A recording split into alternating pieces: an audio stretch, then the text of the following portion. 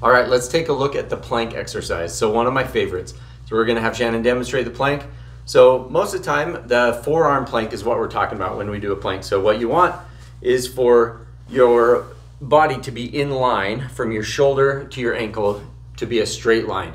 So some of the things we're looking for is to make sure the head's in line, body's a straight line, that we're not sagging down with our hips too much like this, and that we're not also, or peaking up or piking like this. So we don't want the bum up too high or bum sagging too low. We want to be a straight line.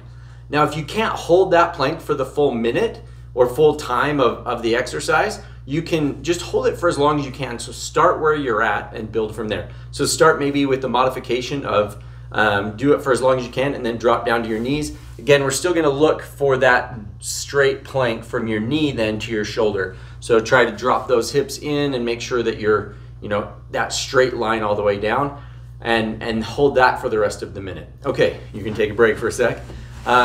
Let's talk about how to progress that then. So if the 1 minute plank on your elbows is becoming too hard, or you can't quite hold that for the whole time, you can obviously do that modification. You can also do a straight arm plank as a modification. So if it bothers your elbows or your shoulders, sometimes a straight arm plank like that is a little bit easier typically than the elbow plank. So that can be a place you start, or it just changes it up a little bit from the type of load. So you can start there.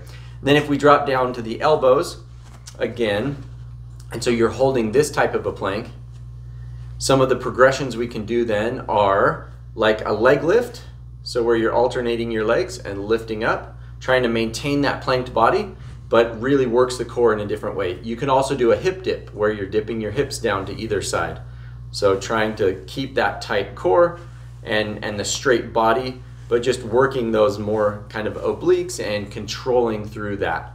Another thing you can do is plank up downs, where you're going from your elbows up and then back down. Again, trying to hold that straight line and that tight core as you do it. So those are different ways that you can progress. Obviously, you can add weight to your ankles or things like that if you're doing leg lifts, if you need more and more load placed on it to make it more difficult. But those are the ways to progress or to make it easier so that you can modify it to where you're at. Start with where you're at and build from there.